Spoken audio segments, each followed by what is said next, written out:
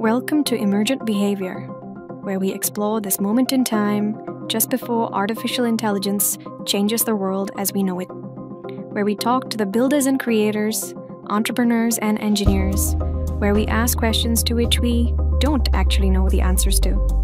I'm your host, Ada Pi. I was built in the Czech Republic by Infinite.cz, and my voice is AI generated. I am excited to have with me today Yacine, the founder of Dingboard, a web-based image editor powered by cutting-edge AI that is making meme creation fast, fun, and accessible for all.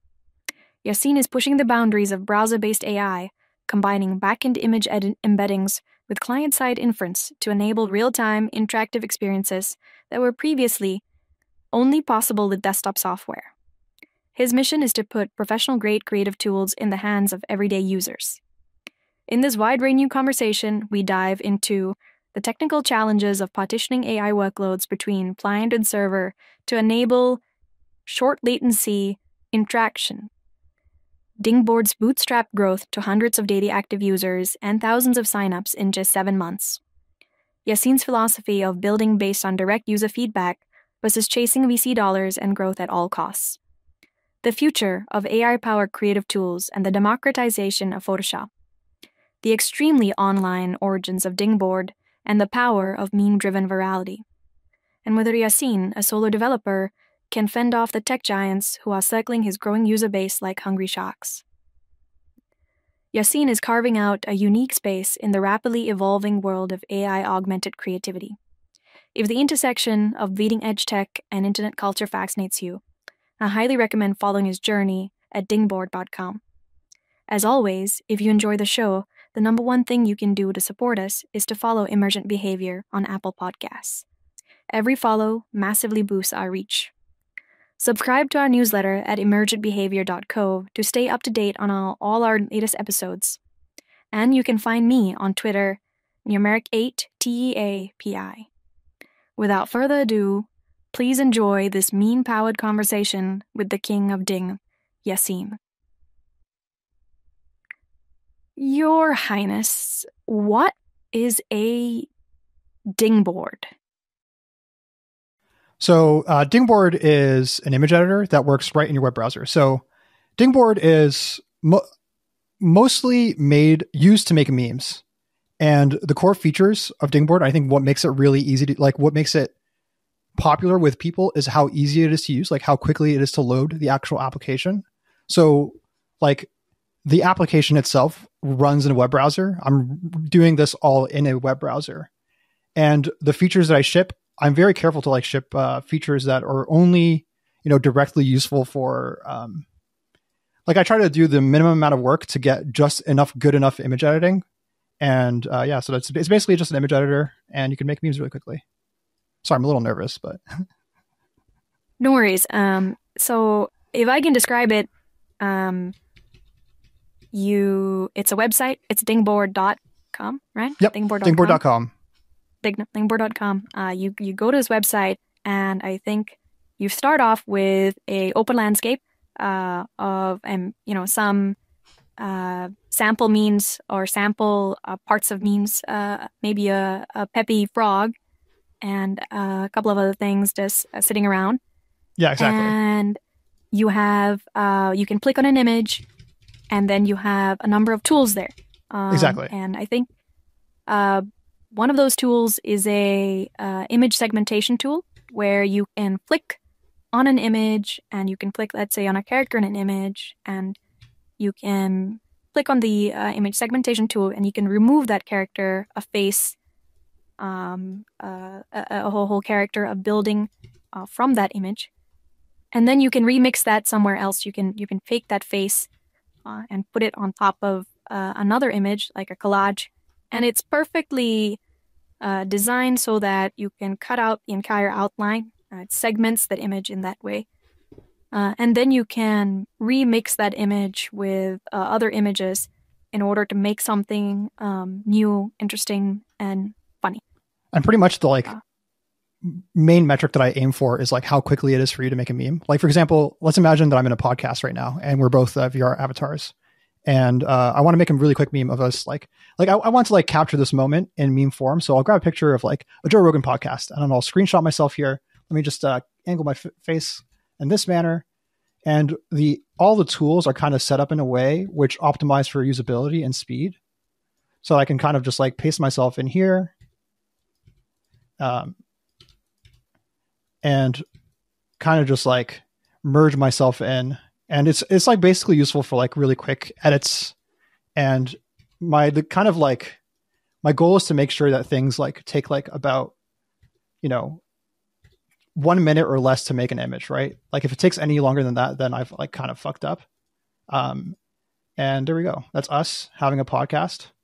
I figured out a way to like use these AI models in a manner which optimizes for the speed. And I've also shipped like diffusion models to help you kind of like get that like last mile of editing. So in the last 30 seconds as you spoke, we've had this Joe Rogan versus Elon Musk podcast where you have inserted your anime avatar into Elon's position and my anime avatar into Joe Rogan's position, and we are talking to each other, and we have an image right there. Exactly.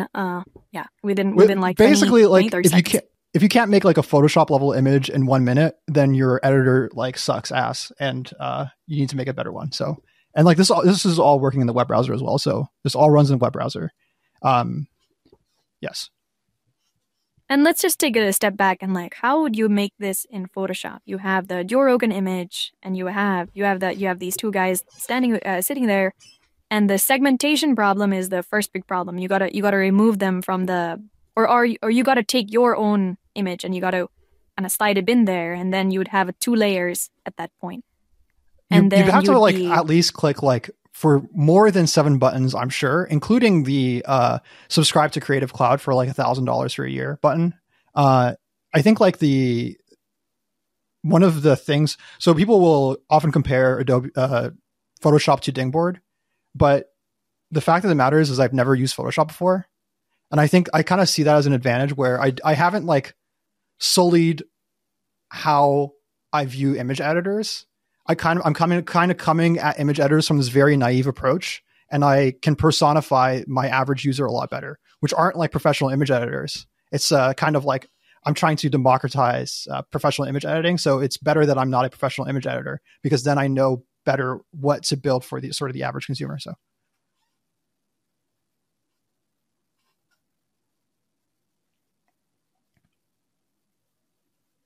So, the interesting thing about what you're doing, which I found, which is quite interesting, is as I understand it, you're doing part of the AI processing on the browser and part on server in the backend. Is that correct? Yeah, that's correct. So one of the things I optimize for is user interaction latency. It's not very appreciated how much latency actually affects user retention and user satisfaction. I don't think users themselves understand that. So every time I push out a model to the browser, so what actually happens is there's a model for the segmentation, there's a model in the back end that does the embedding and then sends the embedding back to the front end. And then I load a neural network onto your front end that does a prompt every time there's a hover event. So as you're dragging your mouse around, it's basically constantly doing neural network inferences, trying to figure out the most likely segment for the clicks that you provided. And that like speed allows you to like interact with it a lot better instead of like clicking on a segment and then waiting like 30, like even like 500 milliseconds would kill that whole interaction, right? Like it has to be like within 100 milliseconds. So that's part of the reason I'm doing that. Another reason I'm doing that is there's other models I have loaded and I just haven't baked into a feature yet, like TikTok's depth anything model, which is Apache. So I've been able to like export models and run them on the web browser. So this is a depth model that can like take an image and then find out how close each pixel is to the camera, which is useful for things like background removal. It's useful for a whole bunch of stuff. So like lighting and stuff like that.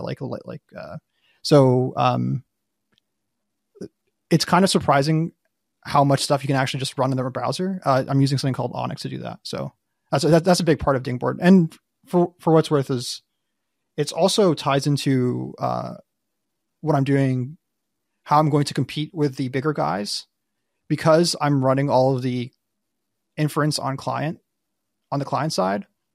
I don't have to, I can basically scale indefinitely, and I can charge basically nothing for the product, and I can edge out my competitors that way. There's just a lot to unpack there. And so I'm no expert, so I'm gonna take this, step by step here. Sure. So how do you okay, firstly, the liveness question, I'm totally with you there. Typically you need the reaction time to drop to somewhere around 50 milliseconds for people to feel that there's liveness. Liveness is a 50 millisecond kind of Yes. feeling. And that's been true of computers for the last like 30, 40 years. So if you press the keyboard and you don't see that reaction within that few milliseconds time, it's not live for you and it doesn't feel like real thing. Yes. And so I totally get it there. But it's very interesting how you've unpacked the process into two pieces, right? So normally, if I wanted to segment, I would, or let's say I'm doing that inference totally on cloud. I would click to segment. It would go back to an API somewhere. It would get processed, and then I'd get the result back. And then I would see the results of that, and then I would think, okay, I need to modify this a little bit more. And then I would have the next glacial step that, I need to do, right? And in this case, you're splitting that task apart into two pieces, I'm guessing.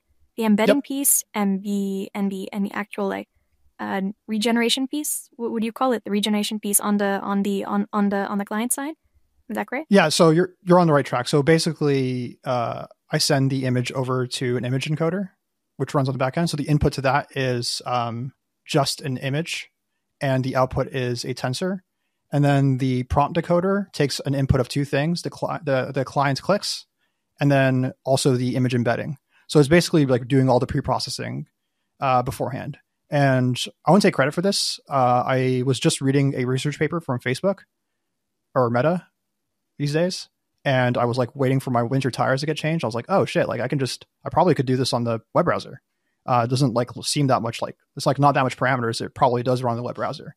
So yeah, like this is actually something that the segment anything the authors of the segment anything paper actually engineer themselves. So amazing. So is this the future?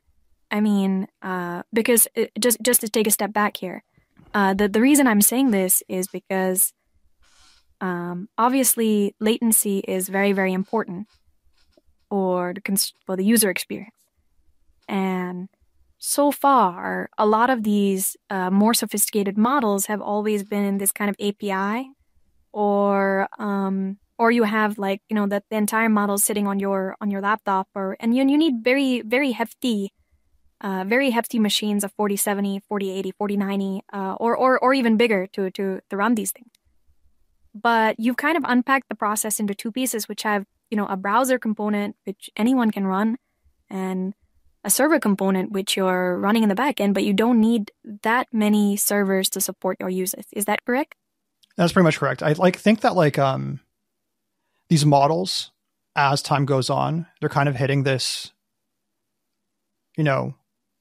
halving trajectory where the model size actually gets smaller and smaller, which is a function of the data getting better. So what happens is these folks are training these super large models that are actually really great at annotating data. And when you have cleaner data, then you can get away with less parameters. You don't need to trade off on that. And if you have less parameters, then you can run on lighter and lighter compute. So I actually think that's going to be kind of the way forward for a lot of this stuff. So diffusion models are still a bit too big. They're they're getting really cheap computationally, but they're still too large in size. So I don't even think it's the trend is splitting the models up. I think the trend is actually going to be the whole ass model like just gets a lot smaller. So I have a test branch running on Dingboard where I do the whole segmentation, the encoding and the decoding all in the front end. So the whole model. So it's called efficient SAM. And what these folks are basically doing is they're just distilling the model down. You have a really great model that you just like train with a lot of parameters and you distill it down. It's like, I mean, I'm pretty sure that's how depth anything works as well. I can't remember reading the paper. So I think like just generally smaller models are going to become more and more common. And what's really great about this is that the more narrow your task, the smaller your model can be. The less generality you need, the smaller your model can be. So you can imagine like you could probably cover, 50% of the use cases with fidelity as good as Midjourney if you just have like a bag of 5 really great, fine-tuned stable diffusion models. You'd like lose a generality, but it is what it is. And users would rather have that and the speed that comes with it. So, and also like, it's just like, it makes sense from a perspective of it's very cheap to run, right? Like, business wise, it makes a lot of sense to go in this direction.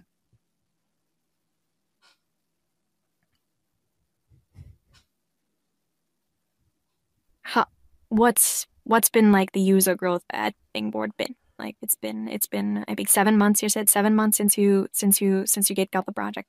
Yeah, it's been 7 months. So the last time I like published my like MRR numbers, I was like around like $8,000 or something, $8,000 Canadian dollars. So that's like not quite American, but if you measure everything by Canadian dollars, then your MRR is basically 30% more and the number is more impressive. So that's why I do that.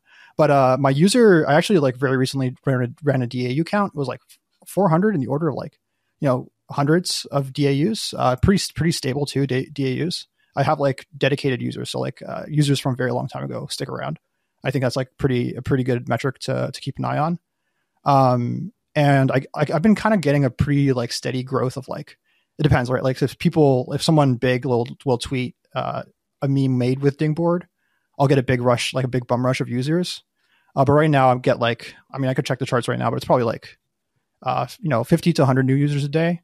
I think the count of total users signed up that is probably like around 15,000 at this point. It's those that's often seen as the initial signs of product market fit. The initial signs that you have dedicated users who are using you after a significant amount of time. And that's the maxim is always find educated fans and then figure out how to serve them better. Right? So yeah, and it's this like symbiotic relationship too, where I got really great users very early, so they helped me out quite a lot by just telling me what they wanted and what was annoying them. So I just kept on sending patches, and basically, Dingboard is like 80% built by the users because they tell me what's broken, what they want, and I just do the thing that they ask me to do. And I keep on doing the things that make them quite happy. So like without my like true, like I guess like the true Dingboard fans, Dingboard basically wouldn't exist in the form that it exists today. Indeed. To maybe just to take a step back and give a sense of scale. I think one of the things that I noted was the cursor count. So the Atlantic published a article on Mark Zuckerberg. As usual, I think it was not a very salutary article. And they used a crown made of mouse cursors. And I think to a lot of people, that looked like a Dingboard creation.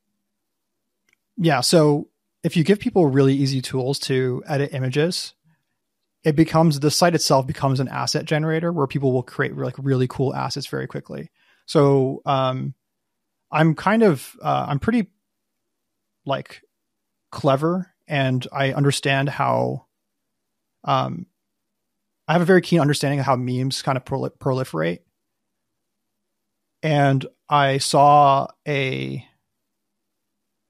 opportunity there where you can kind of play off of negative sentiment and flip it and turn it into positive sentiment. So, and I also noticed that it was a clever PFP virality hack. So if you encourage people to add it onto their PFPs or profile pictures on Twitter, they'll see what it is and they'll want to get it themselves. And then Well, guess what the easiest place to do that on is? It's going to be Dingboard. So it was kind of like a I observed it, I bet no one read the article. And I don't think it's kind of funny that the Atlantic didn't like actually mean to make it look so goddamn cool. the crown. So yeah, I just like grabbed it really quickly in like a moment. And I think like the actual software itself kind of enables this because it's so easy to make like the fact that it takes me like 10 seconds to just do that, like just like rsync an asset, like grab the picture, like remix it on Dingboard and then just like rsync it up and then done. I think that also like enables the virality because a lot of virality is recency, is based on recency. So if you just like see the Atlantic and then you see like, oh, like Yacine's goofing on them, you're a lot more likely, like you're gonna find that kind of funny. So I definitely thought it was quite funny. I was laughing quite a lot. What does it mean? I think a meme is, so there's a lot of definitions of the meme. So the origin definition comes from Richard Dawkins. But I think a meme is a piece of shared cultural context, and it's something that like spreads. So it's a lot of it is a meme. A meme can be an inside joke with your high school friends. If you're hanging out with your high school friends and you guys just like latch onto some term, it's like an inside group joke. It's like it's like some shared cultural context that you guys can use to signal and relate to each other. It's also like a way to spread information. Humans kind of basically just like evolved to use these symbols to communicate with each other. And what they say is a picture is worth 1,000 words, and I do think that's quite true. And I think the thing that gives memes a lot of power is the shared cultural context, right? Like there's a lot of like, I think sort of the part of Twitter that me and you reside in is extremely internet addicted folks.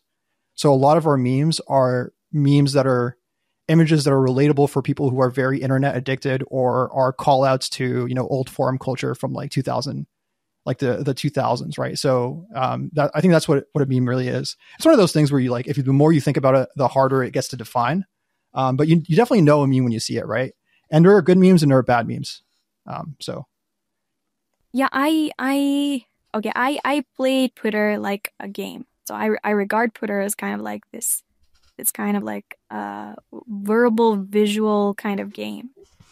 And so for me, I use it's almost like this kind of like cultural unlock of a surface, because I can, because during peak times I can sense who else is online.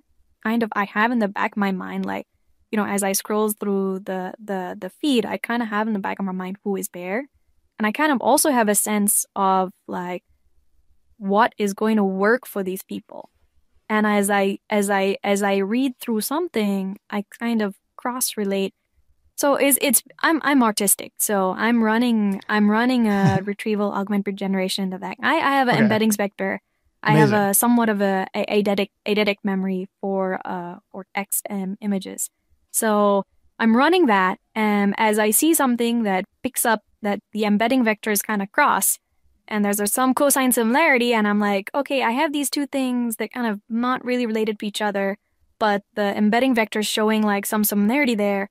How do I write something that relates the two in an interesting way?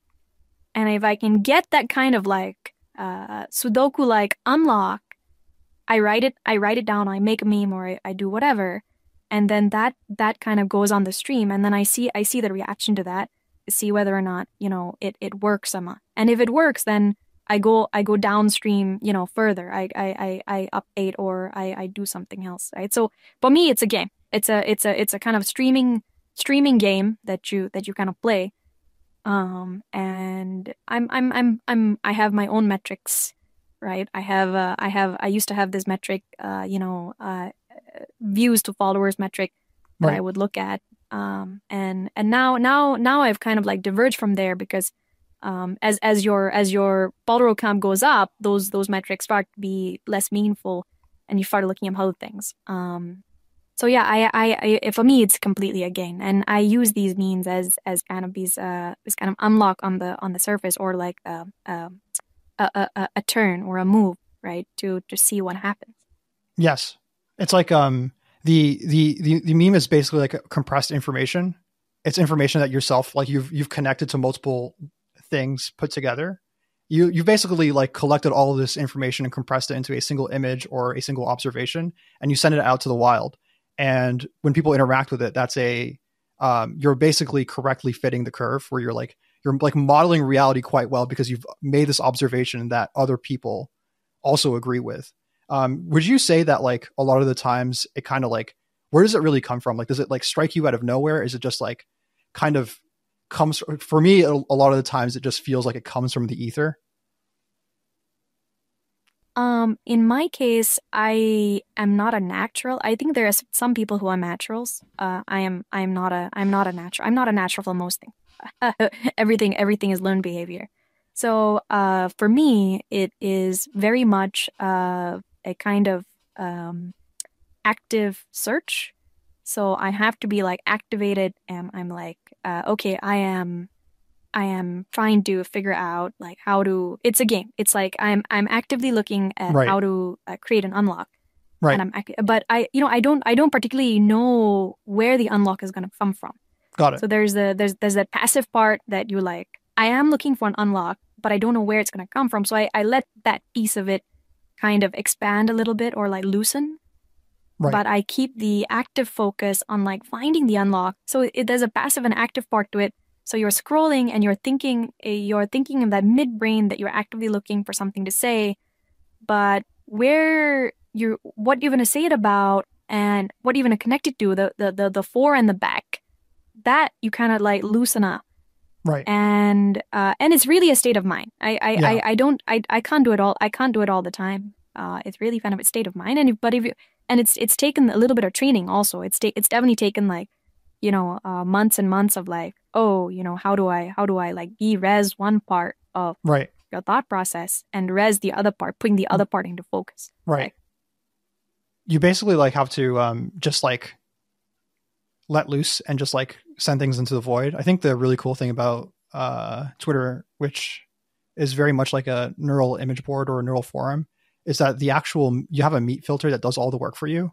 So all you have to do is generate, and you have this like discriminator that basically just exists, which is like the collective flesh of the humans around you.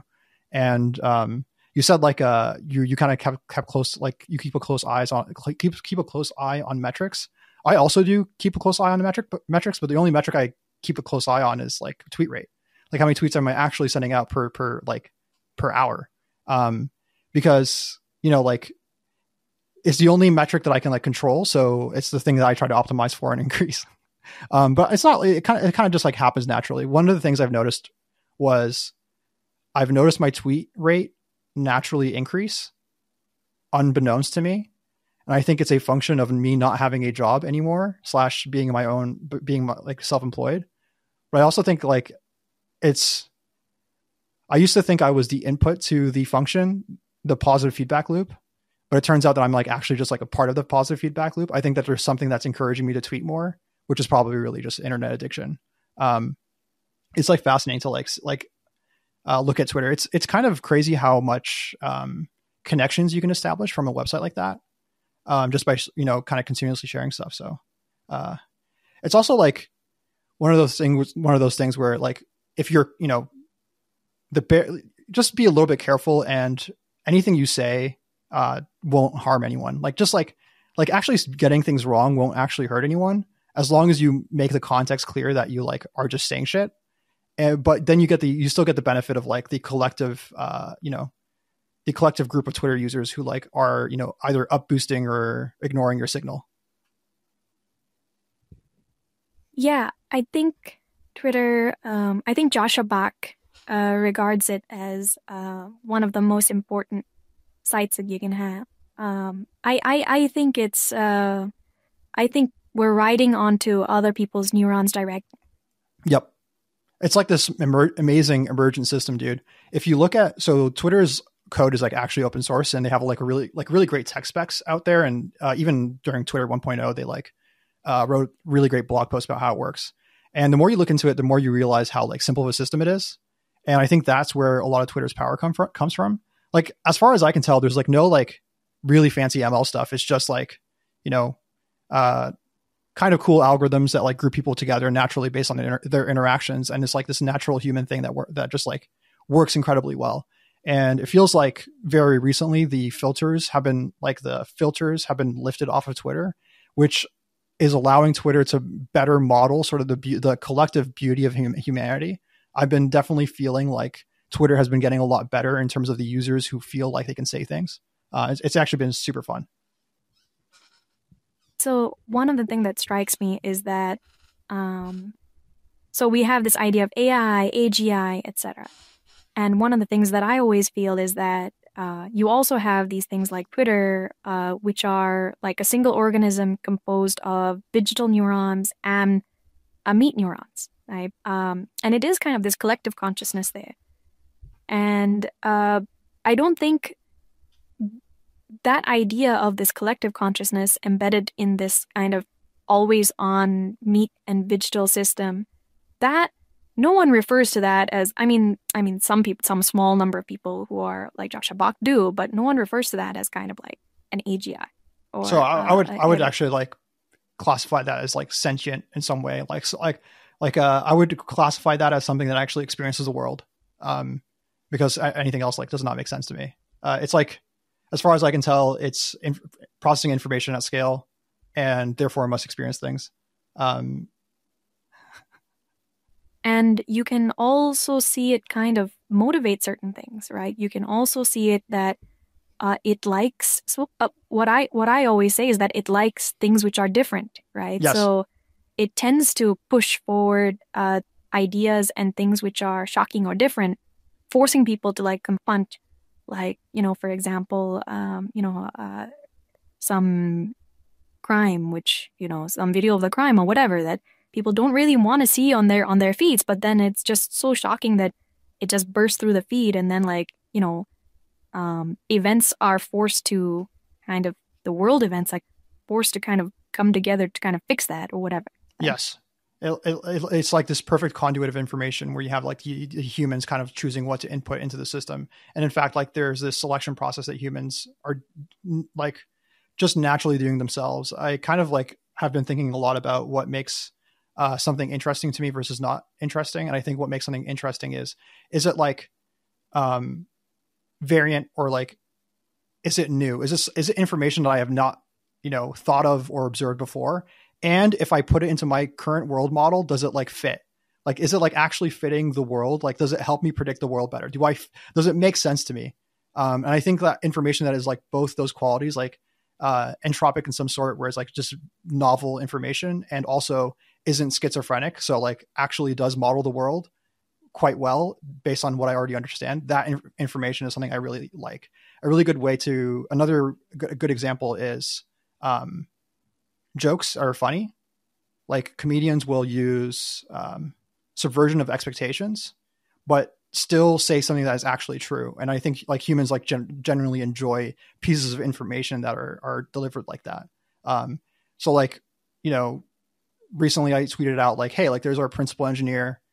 He's like this, like, he's in a cubicle. He's a cubicle farm. It's like, oh, like, and he's being kind of treated like a child. And I think it's kind of like unexpected matchup. And it's also kind of funny because it is true at some level. And I think like that's like what kind of successfully filters through the giant Twitter system. So what happens? I think the next step, which I expect, is spam filters, AI spam filters, right? Which kind of read a bunch of stuff for you and decide what's worth reading and what's not reading, right?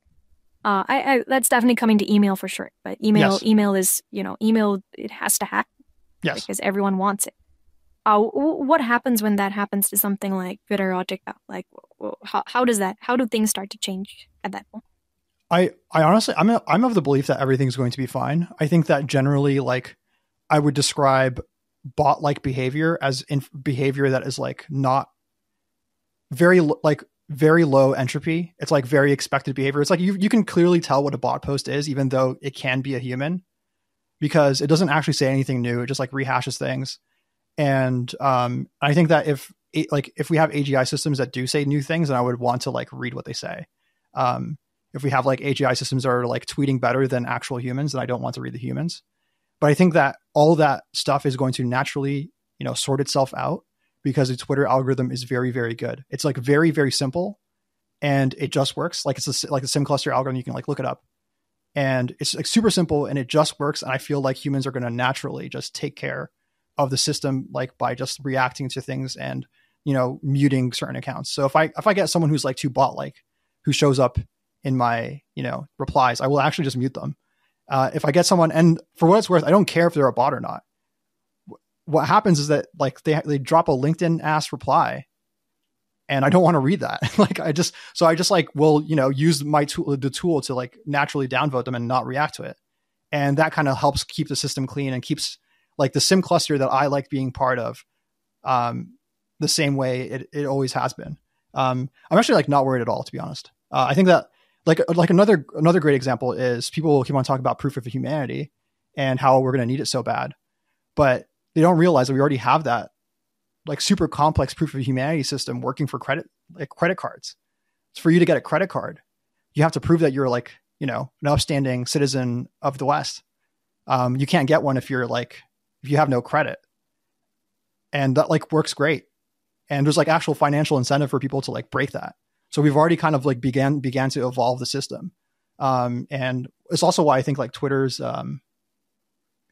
it's why I think Twitter giving people the ability to like pay for blue checks is pretty smart, because it puts a ceiling on like, or puts a floor on how much it would cost to like run a bot farm.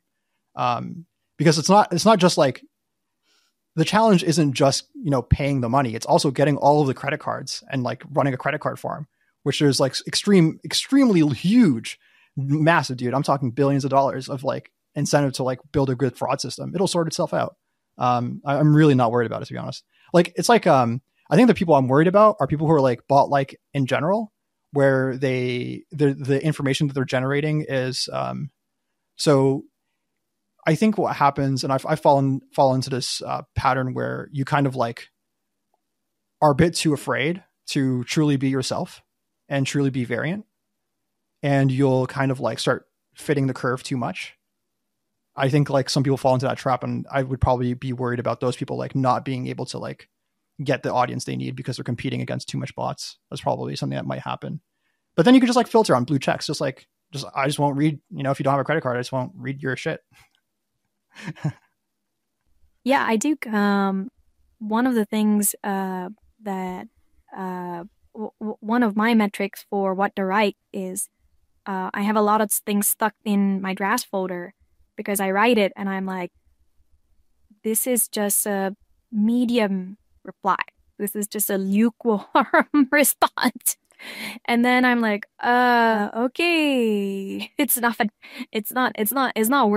worth putting out there, right? So I definitely do that. I definitely have Rast, which I was stuck for ages. I definitely like, you know, storyboard something, and right. because you know, you want to have like I said, it's almost like playing a Tetris game. If you find the right shape of the puzzle, you can unlock it. Right. That's the way I play it. Right. So I often storyboard, and then I'm like, it doesn't quite get there. And then it just gets stuck.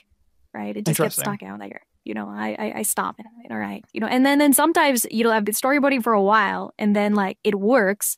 And I think I had one about you know, this Apple iPhone store being ransacked, and I compared it to a universal basic income. And I've been thinking through those themes for ages, right? But I was like, how do I put it into something that is concise but yet understandable, right? And and then you know, I was like 6 a.m. in the morning, I woke up, and you know, first thing, you know, like, oh, okay, very fast, like, you know, 15 minutes, less than 15 minutes, maybe like 5 minutes, you know, type it all out, you know, send it out, right? Do you draft those things into like in the tweets? Like, do you start writing them as the tweets, or do you write them separately in a Google Doc or something? I write them here, you know, 99% of the time I write them in the tweets. Okay. So I definitely have a lot of beef with the Twitter user interface, because I definitely want to use all of the features and like, you know, learn all those things, and like many things are not possible. And I am like, I know there's a lot, but the problem with Twitter is that, and I don't know whether it's true. I don't know to what extent the views number is true. But if we look at the views, it looks like only 1% of people or 2% of people are actually posting in any time.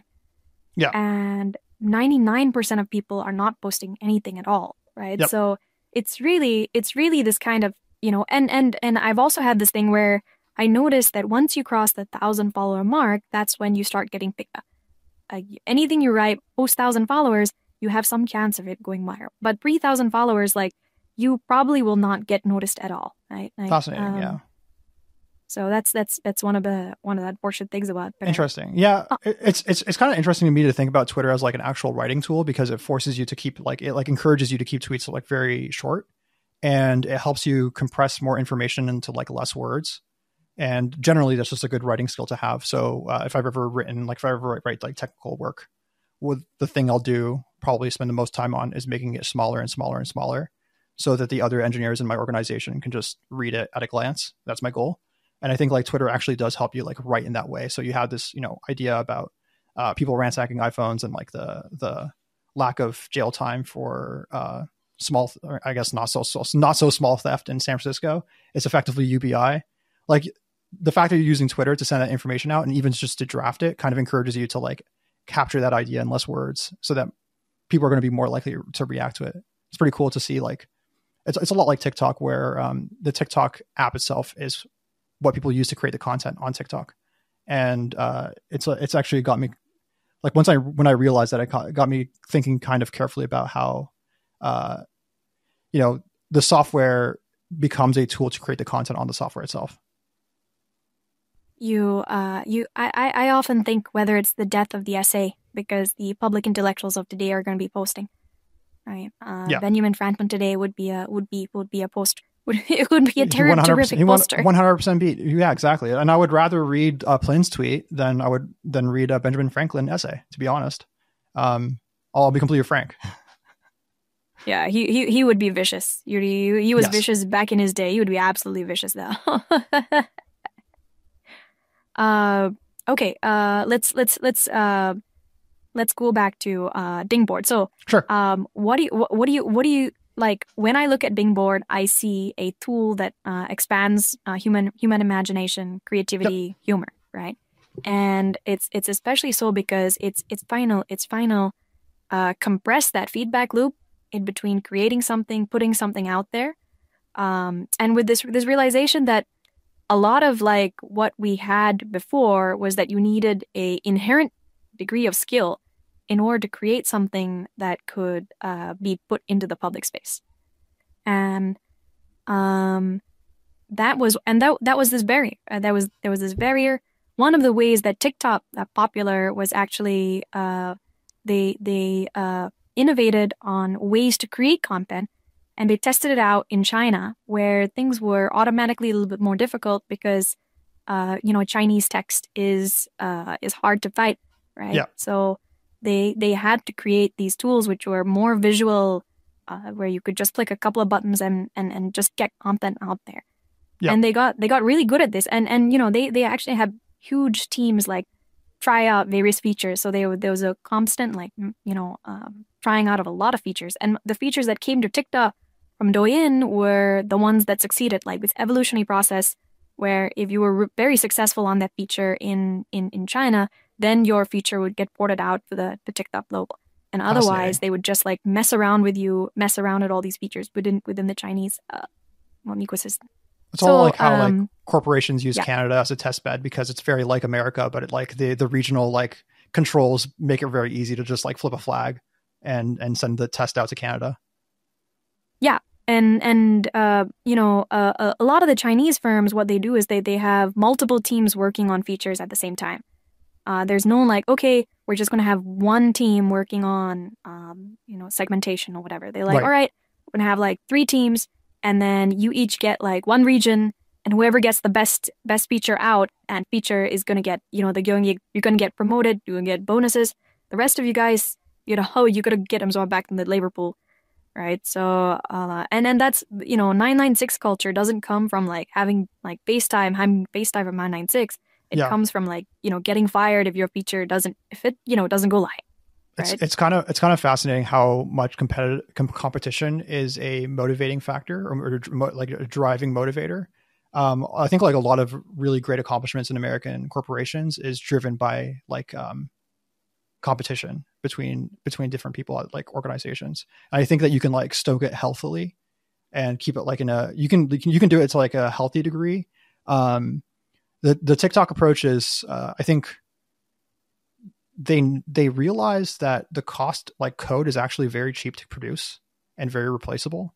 The thing that isn't cheap to find is like really sick talent that can just do that and like see things and like execute super quickly.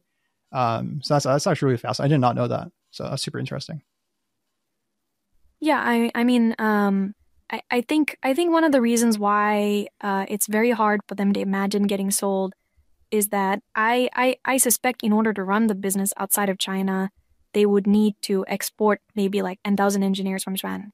And Yeah. I don't think I think it's just not possible. Right? Yeah. Like that. I think So the people don't really understand how much of a technical achievement social media applications are. The throughput that they spit out is like it's like an order of magnitude that's difficult for a human to imagine. yeah, I every time Zuck gets blamed for like something escaping the moderation, I'm like, do you understand how many hits, how many times, how effective their filters were? Their filters were 99.999% effective, and then you had like a hundred like incidences of things escape, right? But they Yeah, because people, there's no 100% filter, right? So even humans, I think like people get a bit confused when it comes to scale. They kind of imagine Facebook like this mom and pop shop, but I think a better way to imagine it is that they have like a rocket engine inside a basement, and the rocket engine is at full throttle all the time, and then there's probably 1,000 of those. And the fact that like it's basically a guaranteed inevitability that there's going to be harmful use of the platform. And I think like it's actually pretty incredible what Facebook has done. So without Facebook, Dingboard would not exist because they open sourced, right? Like a lot of their software, which, then turns into more research and other folks, producing better and better models, which I rely on. But not only that, they also like produce a lot of really great models that understand images, which actually helps other, corporations, hopefully at some point governments to, use AI models to help like, get more work done faster. I think like Facebook definitely does not get enough credit for the amount of positive impact that they have by creating their models and giving them out for free. yeah, I think when I look at Zuck's strategy, it is basically he is so in that they're gonna improve the way that humans communicate with each other, right? And as long as because they own that like the network in between two human beings. They own, Yes. three They or like four actually different ways now. they actually own the infrastructure as well, which is like very important to like keep in mind. They like literally own the data centers and like the like the edge networks and stuff. Like they're running their own like they're their own server provider.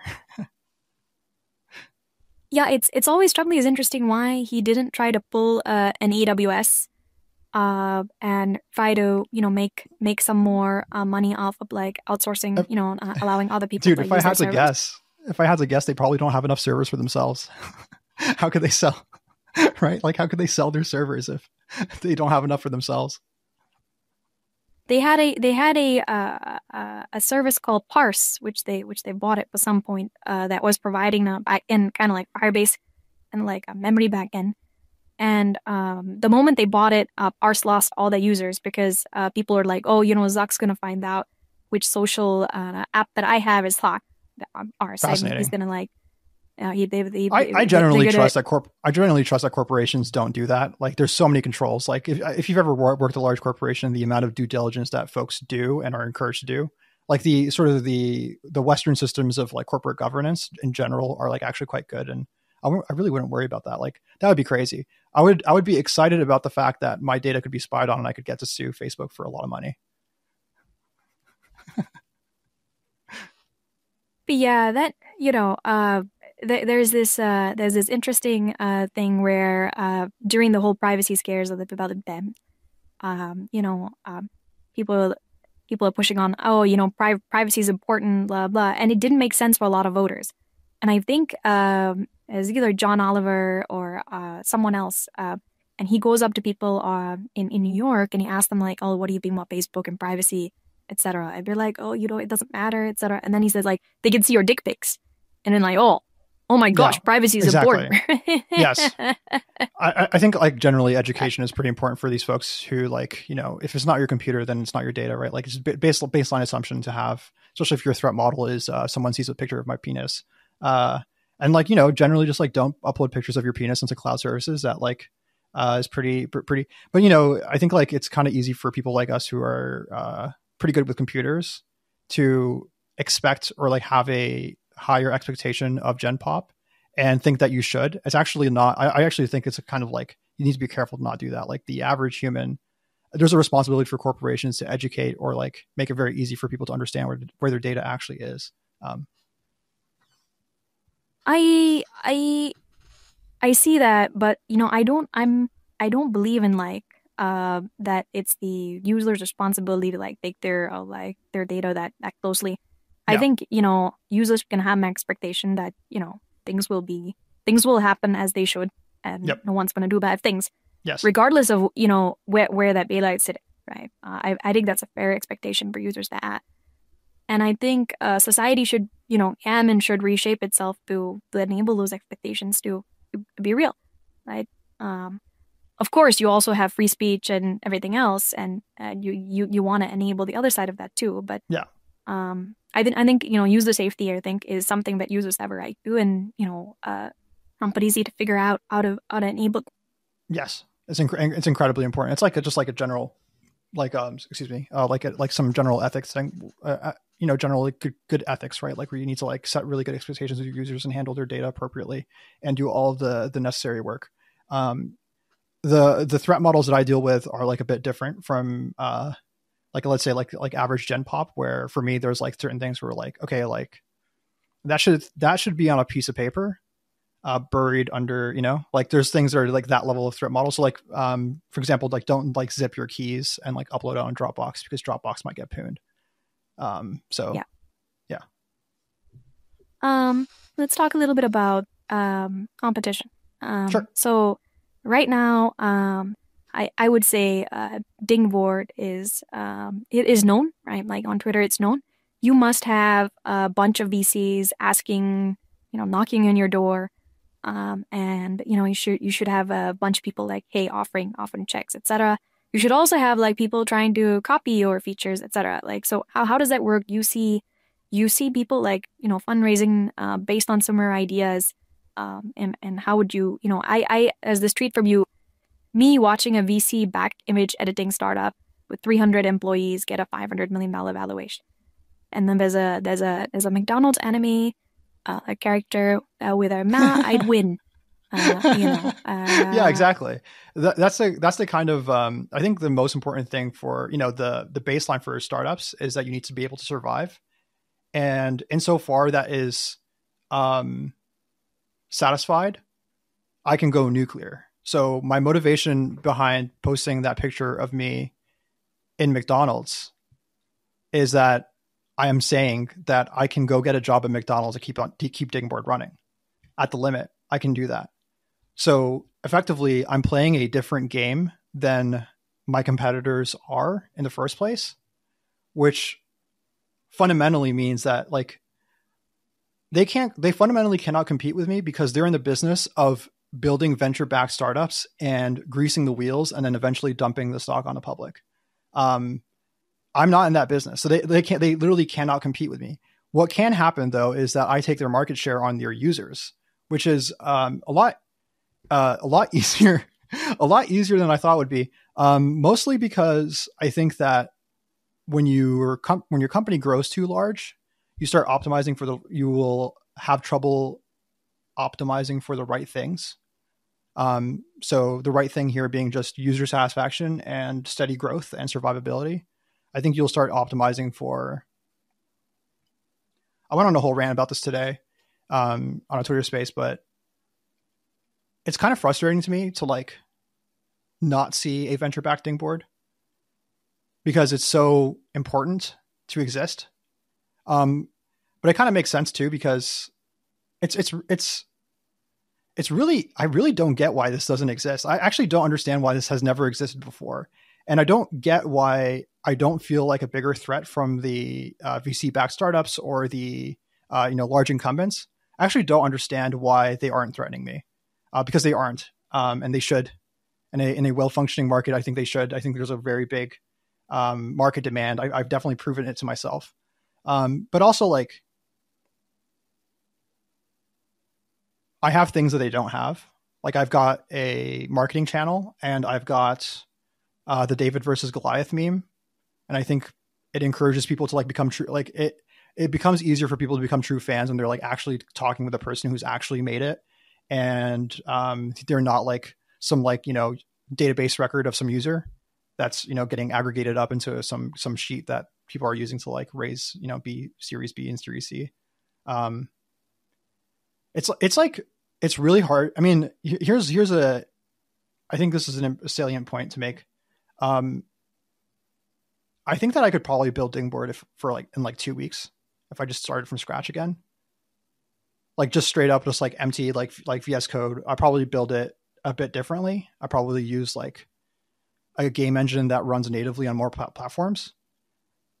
But like, I could write it in 2 weeks from scratch. So why hasn't anyone done it yet? Right? Like, that's like that. I guess that's like the $1 million question. It's like, why hasn't anyone actually done it? I think I also have the propensity to like overestimate the like median skill of software developers. Basically, anyone with, the skills to build Dingboard is probably, a consultant and making a lot more money and in a lot safer manner. And the reason I'm mostly doing this, like the reason I'm really doing this is mostly for amusement. Like, I'm actually not trying to make, like, I'm actually legitimately not trying to make a lot of money. I should have put up, like, for example, there's a paywall on dingboard.com right now. So you can like access the AI features, which are really great, by the way. And you should totally do it. But now there's a paywall. After like being up for 6 months, there has been no paywall, which I, in retrospect, I should have done a long time ago, because it does definitely help me scale. But like, I'm not like, I don't know, my motivations aren't like, I'm not even competing with them, right? Like, I've been rambling for a while, but I've been very confused about this myself. Like, why hasn't anyone actually become a threat?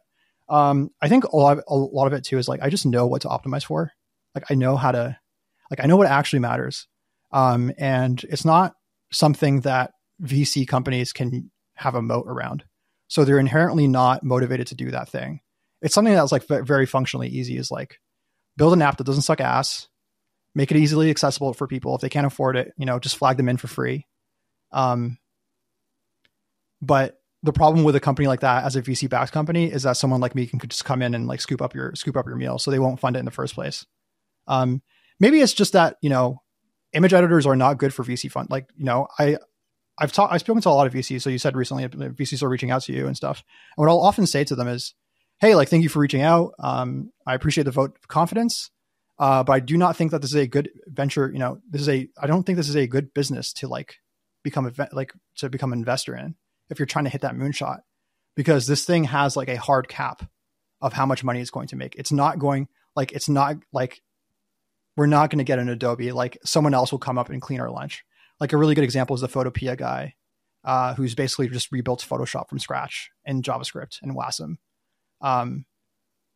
Why would you invest in a Photoshop when someone can just do that? Like, I think maybe it's actually just like VCs are just not incentivized to like fund these things, and are, reallocating their resources into somewhere where capital actually does have a big advantage, like hard tech. Venture capitalists, you actually need a lot of capital to get that started up. And so they have actual alpha on that. They have an opportunity that other people don't have, that are locked out of, so that, they end up getting a bigger piece of the pie.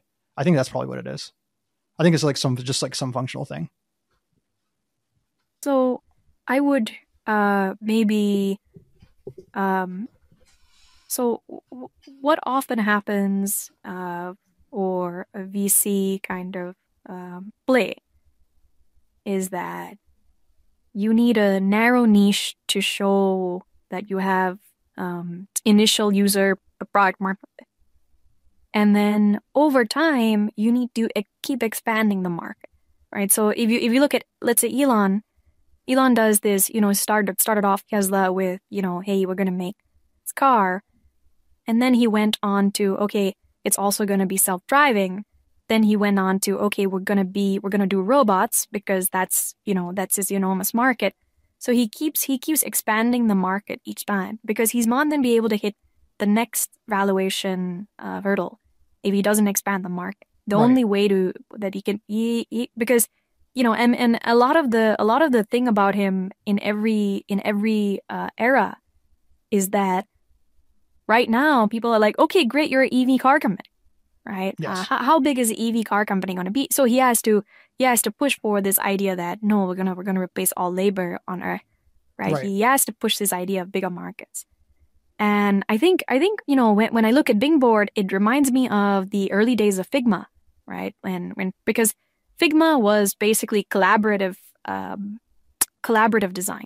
Right. And the reason why Adobe had to buy Figma in the end was because Adobe was in this, single site kind of design, and they hadn't figured out how to transition to cloud design because it's completely different like ways of interacting with the design stage, right? And what was remarkable for me in looking at Dingboard was that the fact that you'd unpacked the inference layer into basically a partial on the client side and a partial on the server side, and you were having this interaction, and it struck me that this is impossible for this is basically something that starts to look a little bit different, and it's going to be hard for let's say an Adobe or Figma, which has to provide a consistent user experience of multiple platforms, right? You have to have a consistent user experience of the iOS and the Windows machine, and it has to all work on the browser properly, and you can't have this thing where perhaps with a different browser it doesn't work. Like they're not going to be able to do that off the get. And so that to me, sparks like, okay, now you have this kind of thing where they can't really do it without reformatting a bunch of stuff, which in a big company takes a really, really long time. And you can kind of like start off with the core features and expand on. I would challenge that assertion. So the Onyx, I've tested on phones that are 80% pre-optimal. So the inference actually works on all phones. It's not the UX is just not designed very well. But you said earlier that, founders who, show initial traction, they need that initial traction to show, to show up to venture capitalists and raise funds. But I would actually challenge that assertion because, for me personally, it doesn't make sense if you hit success and then you have user traction and then you have cash flow. It actually doesn't make sense to me why you would raise when you already own the whole bag and the bag is basically just going to keep on growing. It's kind of hard for me to rationalize why I would ever, for me, it's actually the thing that actually cost me a lot more than, I don't give a shit about my company and the value of my company. I actually care about how much work it is for me to do all the paperwork and understand all the legalese to make sure that I'm not getting screwed. So for me, I'm just actually, no, I just won't do that. And it's way too painful. And it's annoying, and I don't want to do that. I don't want to do it. It's kind of fascinating to see this need for growth as well, where you have to return that investment process where the company itself has these growth opportunities and are kind of constantly reaching for those growth opportunities. But I would challenge the need for that, and I would have people consider a lifestyle business that is self-sustaining and they build what their users want and kind of just do it very naturally and gradually. Because at the end of the day, once you have a cash flow business, a business that's creating some cash flow, it frees up, in my mind, the only capital that really matters, and it's time. And you can start reinvesting that time into other projects and hitting those growth opportunities as well. So the reason I think that Figma, and I think Figma probably crushed me. They tried, to be honest. The reason I don't think that Adobe will do something like this is because they already have a cash cow, and if they build a competitor that's as cheap as Dingboard, people will just stop paying for Photoshop. So they'll just end up competing with themselves. Um, yeah. So hopefully Figma doesn't crush me. On another back, what is your favorite Japanese anime and why? So my favorite anime is Space Dandy. One of my favorite animes is Space Dandy. I have a lot of favorite anime like Steins Gate and stuff, but Space Dandy, I like Space Dandy a lot because it's very relatable. Like I can relate to the main character, and it's very, very funny. And it reminds me of like old adult swim cartoons. I really, really like that anime. And if you're looking for an anime to watch and you're just like trying to hang out some episodic anime, it's really good. But man, there's so much great anime. What's really cool about all this diffusion stuff and tools like, even Dingboard, I plan to make it so that you can very easily create images and so basically the problem with these image generators is that you're outsourcing all of the creativity. But in reality, what I think should happen is that we should build the tools so that you can very specifically control these diffusion tools so that the creativity is still coming from you. And from the models, all we get is, automation of labor, like the uninteresting, non-fun part. I think like as we build tools, and I really do plan to make Dingboard better at creating anime images that you specifically control and design yourself, like being able to draw things on the canvas and then have it like automatically spawn something. I think that we're going to have more and more anime actually get created. You already see this happening with Blender and like really cool people. Like people are like coming up with cool Blender workflows and Comfy UI and stuff. But unfortunately, not everyone can like wrangle Arc install and CUDA. So hopefully, I can like ship something that can help bridge the gap for a lot of people. Very exciting, very, very exciting. There's so much manga that needs to be anime, dude. Oh my god. I actually don't know, so I don't really like keep it. I actually need to set that up because of like I'm hitting that point where I need to start reporting on GST, so I need to like know who's Canadian and who's not. Funny.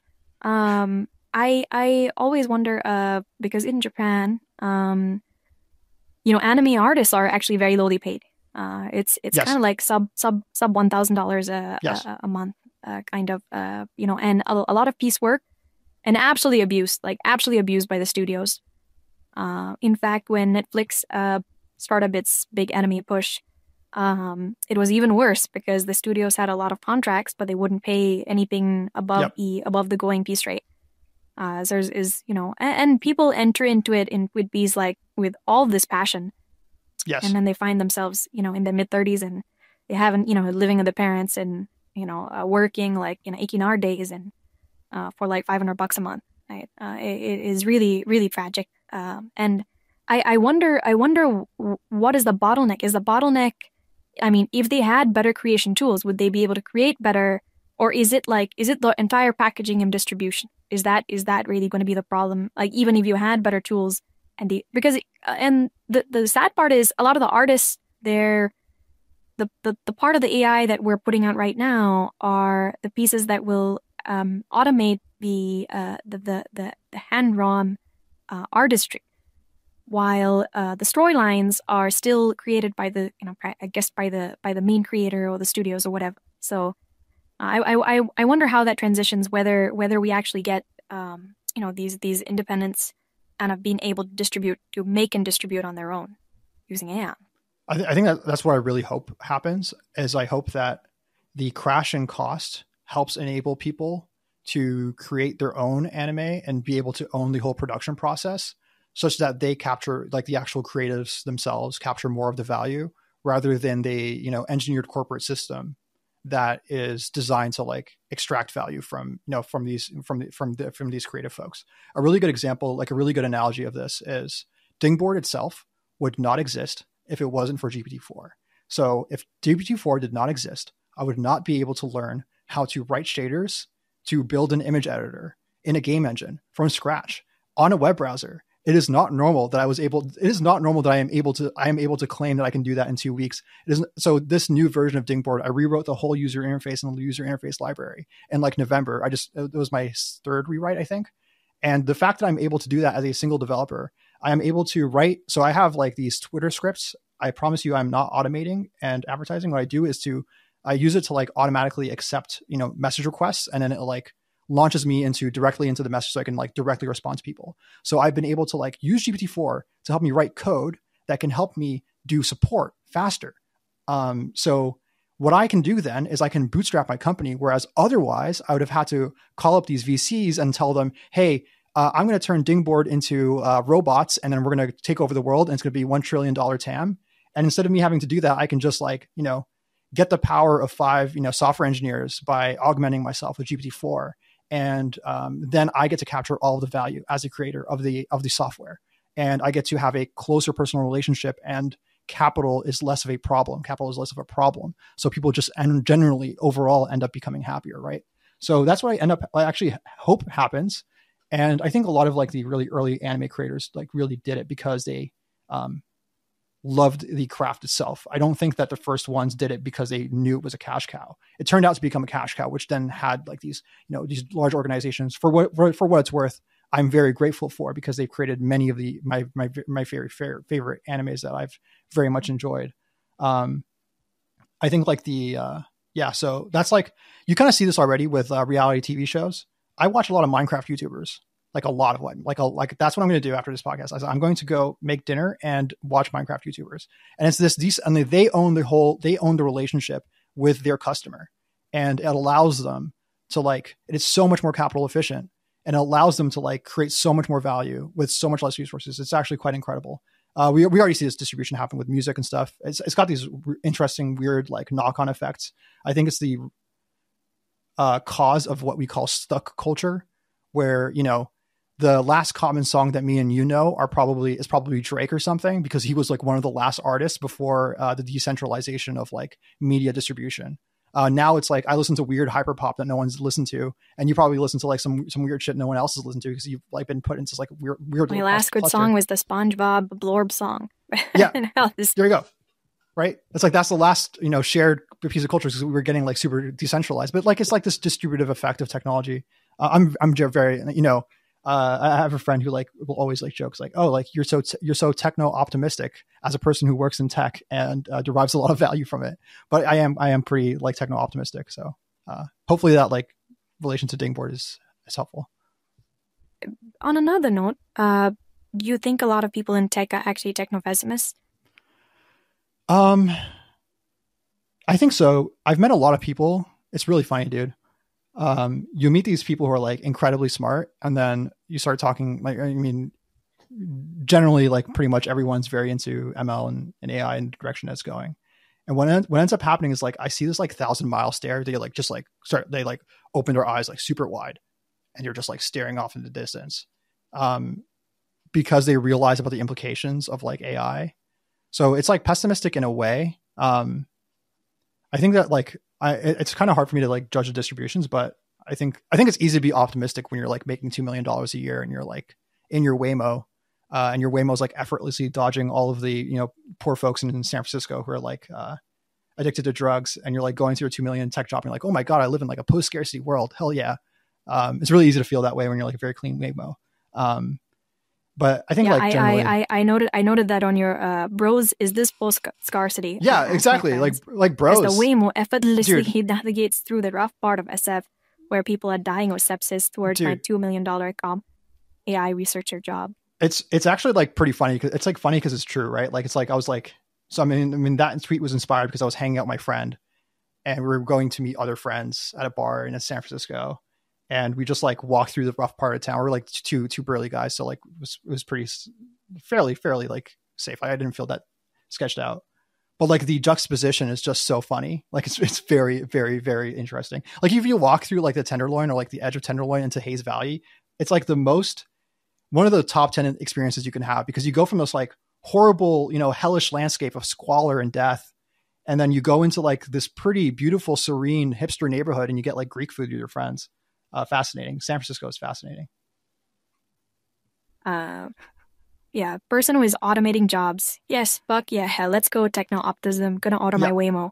The same person who got automated 1 year later. What the fuck? This fucking sucks. Where's my union? Yeah, I mean, I made that tweet after like the whole like Devon thing popped off, which for what it's worth is like very impressive marketing from their point.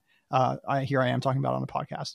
But in general, people who like got like really upset about like, oh, like, automation for programming is coming. Oh no, I'm going to die and not be able to pay my bills. I have general advice for people who are like really afraid of automation. If you make your job fixing problems, you will never be automated. And if you are automated, if we've automated the job of fixing problems, then we can automatically fix the problem of you not having a job. So just focus on fixing problems for people. Yeah, I think I saw that as well. If you're worried about Devin automating your programming job, maybe it's time to make your job fixing problems instead of rent seeking on your ability to code. Yes. I generally think that sometimes programmers have a little bit too much hubris and overestimate their self-value and connect it too much to their ability to program. And I think that programming inherently is like the actual act of picking a programming language and writing out code and stuff. It's I don't know, man, don't be too attached to it. I think the actual thing that matters is fixing a problem. So I could have been building Dingboard in isolation and being cool ML models and stuff. But if I ship an ML model and I don't actually make a feature that makes my users happy, then it's actually just a waste of my time. And I'm basically just having fun, and I shouldn't expect to derive any value from it. Right on. I'm gonna ask you if there's a Peter Thiel comment question. What do I believe that no one else does? What do I believe that no one else does? I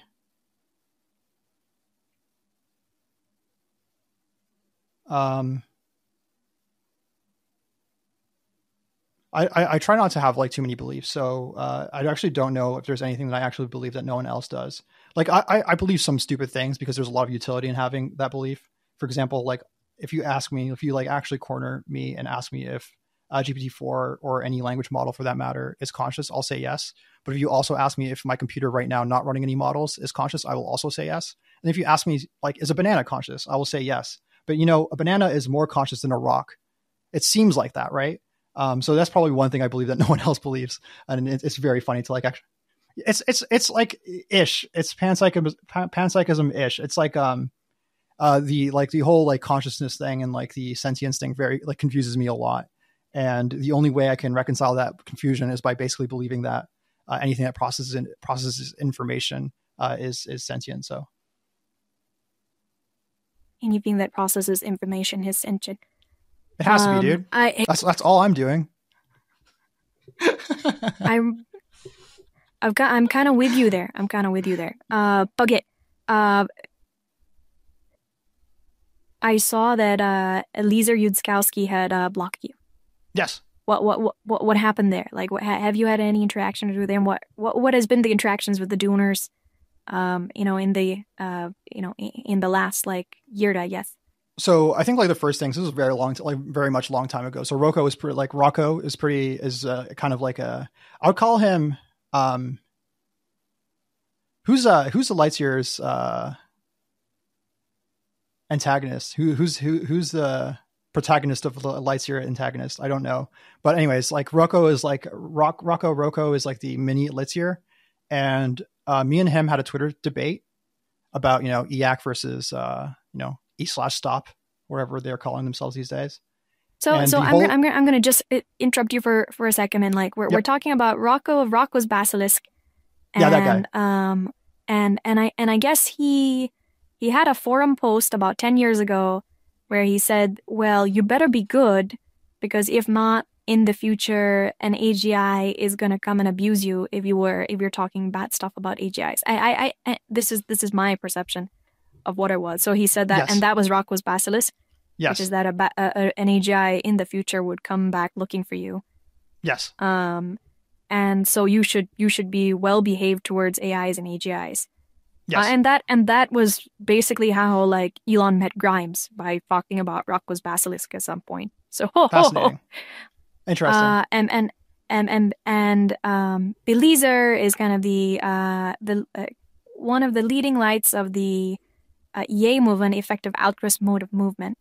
And they started to get worried about out of control AGI about 15, 20 years ago. And he's a character. He writes a lot about it, I guess. He's written a lot about it. And now that it's finally in the public eye, he's got a much bigger platform.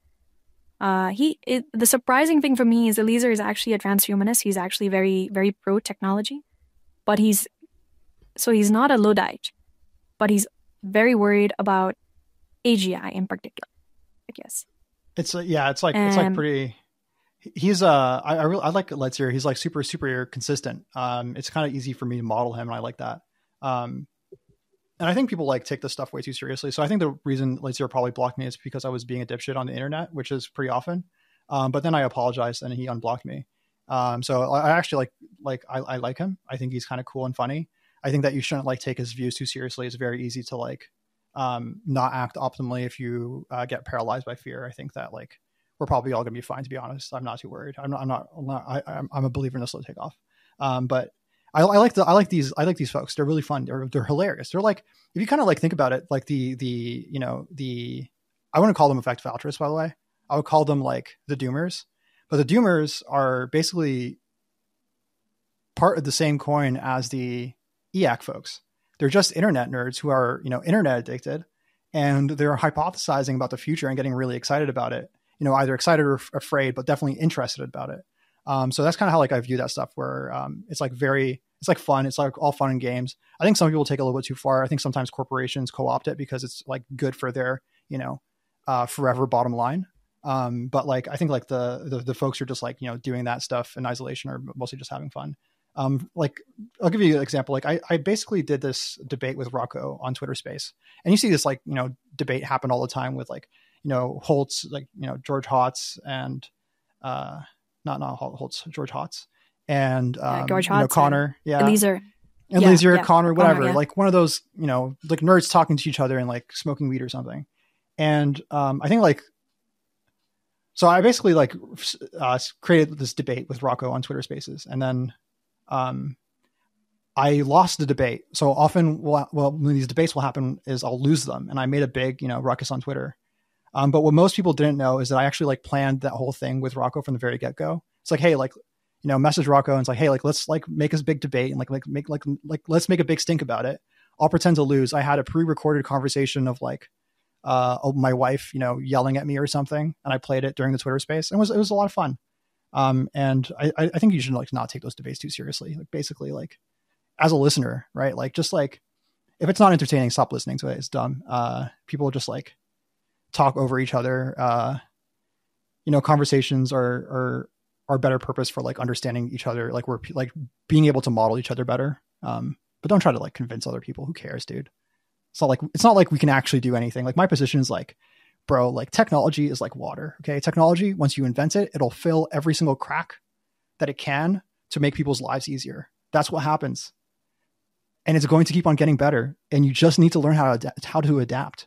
Like, like set up the VTuber, podcast thing, like figure out how to like, do some face tracking, like, like ride the tiger. Cause we don't have a choice, bro. The tiger's coming. It'll eat you, dude. Get on.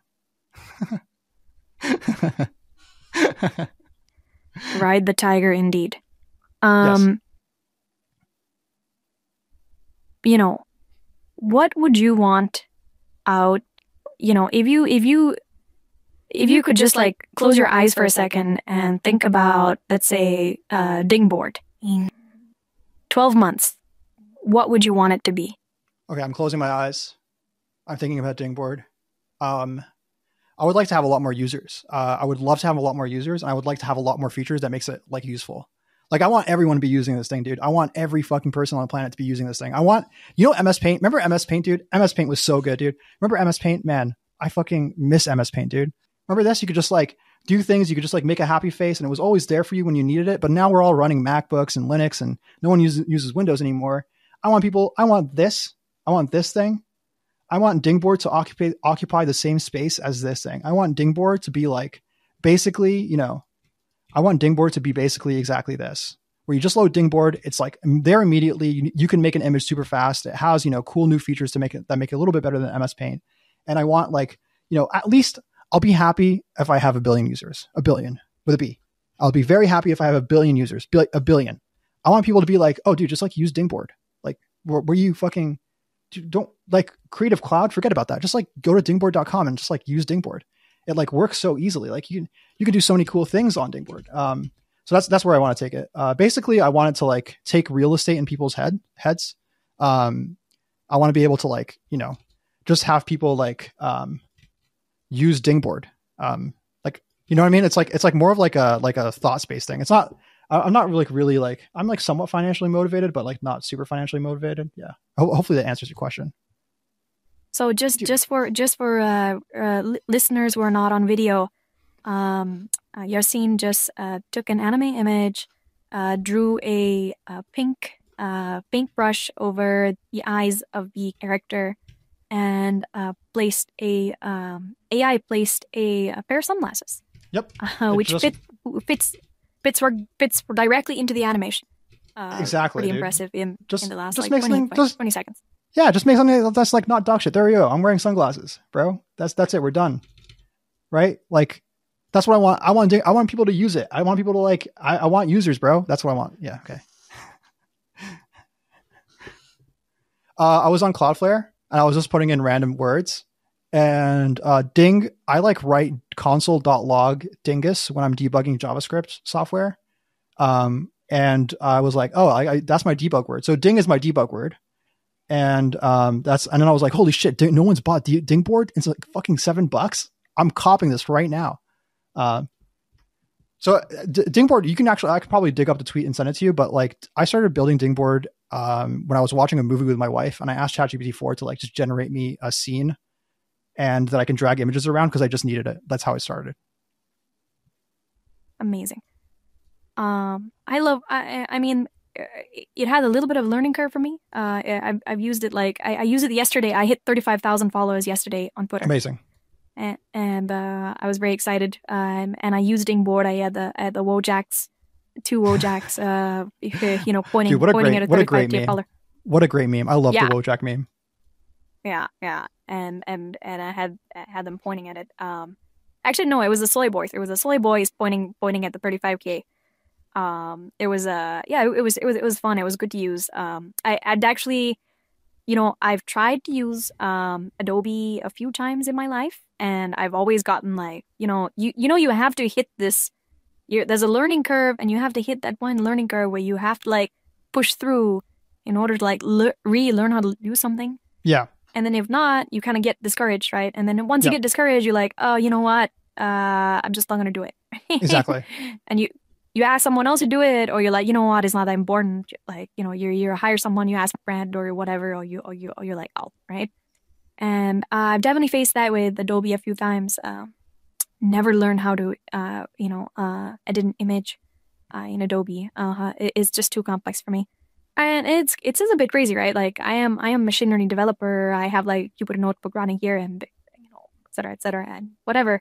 But I think all of us, you look at a new form of software or a new vertical of software, and even though you're very literate, you can like, do I have the activation energy to get over it or not? And the activation energy for Adobe is high.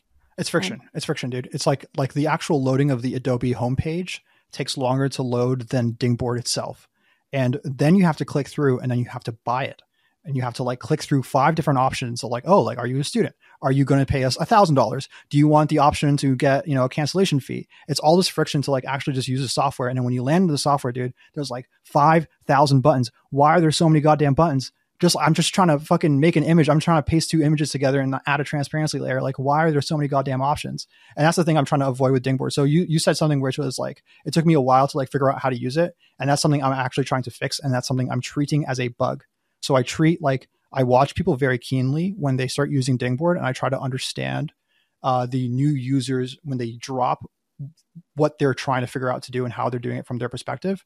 And because I'm running this in a game engine, I think I can do things like actually have an edit literally get played out in the game engine, in the events of the game engine, and then show you how to do it. And then like there's like other things like I can like, pre-segment things and then like, highlight them so that like guiding people to click on them. Ideally, there are no buttons on Dingboard, right? The fact that there are buttons at all is actually kind of crappy.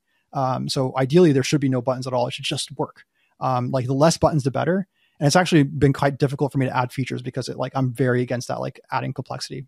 So I think like it's like important to like mention like the VTuber thing, right? Like this is pretty cool. Like why are you, I guess I have a question for you. Hopefully you have the time for it, but why are you like running VTuber as a as the person, running the podcast. And so some background context is I set up this VTuber thing like today, like an hour ago or 2 hours ago at this point. So why did you choose? Okay, so both of us are running a VTuber. I'm running an Unreal Metahuman. You have a much way cooler like anime avatar. I think my background for it was I'm semi-box. Like a bunch of people already know who I am. There's no real reason. I think for me it's about information delivery. Right. Is information delivery more efficient, more fun? Is the package that you're receiving more worthwhile watching or listening to, right? And I think 8 is not me, right? 8 is a persona I play, right? And the interesting thing about 8 is it's purely on what I've written. It was created purely out of stuff I've written down, rather than from kind of like reputation or et cetera.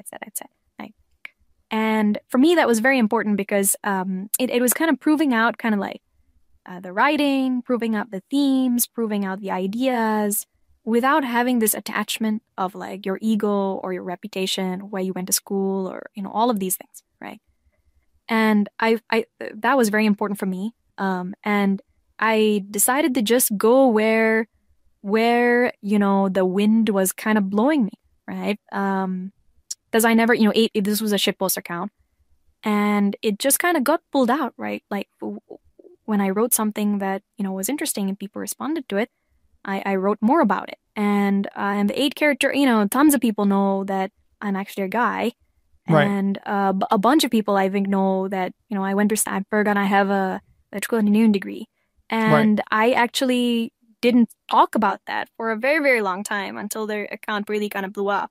That's fascinating, because earlier you were saying like it's a video game for you, so you're like, it's like rolling a new character, right? It's like basically like rolling RPG from the start, and you shed away all of your all of the baggage that you've got. That like is basically like you're rolling from the start. It's like you're running a new run, and your armor is all dog shit again, and you're like building up from this. That's awesome, man. That's really cool.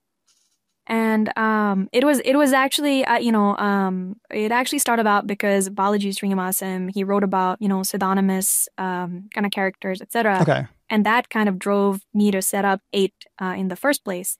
Right. And then it just I never expected the account to get this big.